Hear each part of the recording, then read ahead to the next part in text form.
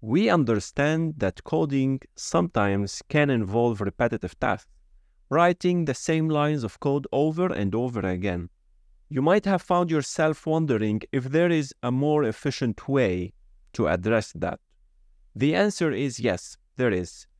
It's called the dry principle. Don't repeat yourself. Today, I'm going to explore the dry principle. This principle will help you to write more efficient code and to reduce repetition. So, let's begin. I have prepared a small web API application.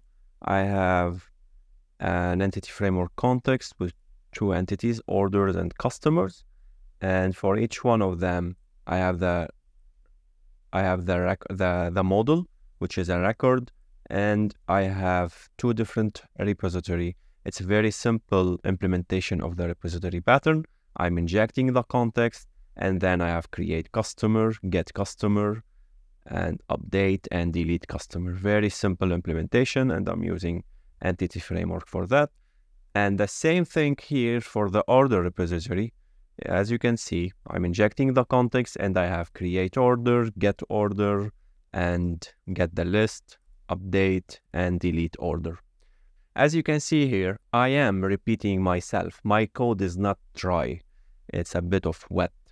So basically, I have a lot of duplicates code, and the same logic I'm using here in order repository and the customer repository.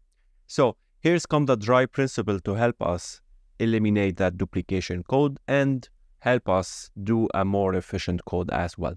So if we go to the models, we have also some duplication here, and I think we can also use dry to help us out. If you can see, order has an ID, customer also has an ID as a primary key. What I'm going to do first, I'm going to create a new class called base entity. It's going to be an abstract class, and inside of it, I'm going to have an int ID, and this will be our primary key for any entity that we have in the model. So for the customer, I'm going to have it implement the base entity. Yeah, let's make it a record. I'm gonna create a base entity here, and I'm going to remove it from here. And in the order as well, let's inherit from base entity and remove the ID. So what we did now, we removed the primary key from all the entities that we have and move it to the base entity class here. This is one of the ways to use the dry principle. Let's jump into the repository. As you can see, as we talk about, we have a lot of duplication between customers and orders repository. And it's not only about these two repos. You may have a lot of different repos later on that will have the same logic. I'm going to create an interface. This interface, IEF repository, will contain all of our definitions and methods. So for that, I'm going to have it a generic interface of type T, where T is base entity.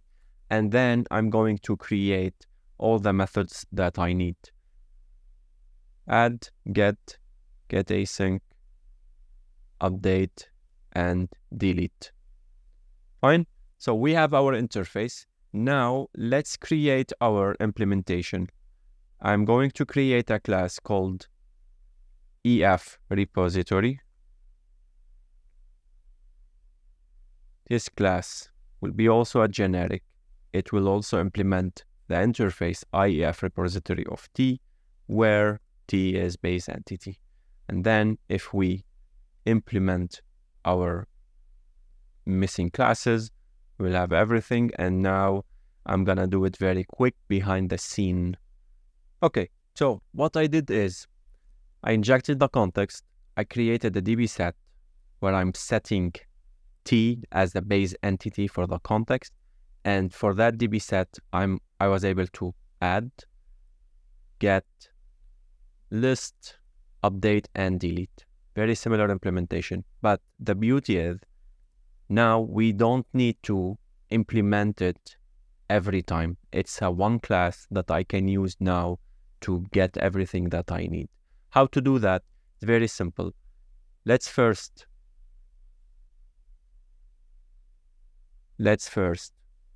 add our repos.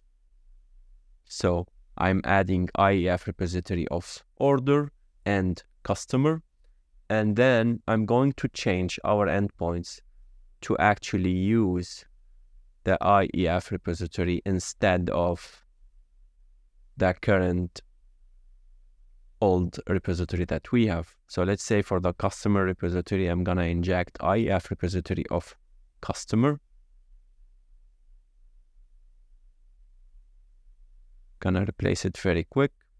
And as you can see, the name is different because we did a generic one, but it's fine. It's basically get async. We have also get async by ID. We have add, update, and delete. And like that, for the order as well, we can implement the same. Let's do it very quick.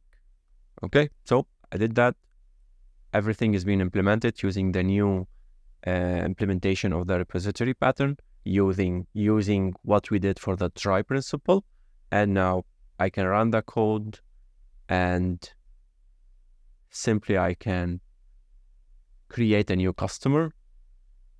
So let's create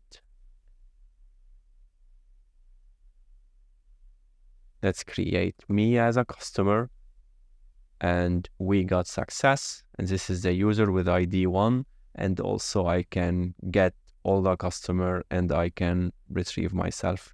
So now I can remove both of customer repository and order repository because they are duplicate now and they are not needed, and I can replace them with the EF repository. And that's the dry principle for you. If you want to know more about Mapperly, you can click somewhere here in the screen. And if you want to check my blog, I will put everything in the description. Please like and subscribe. See you next time.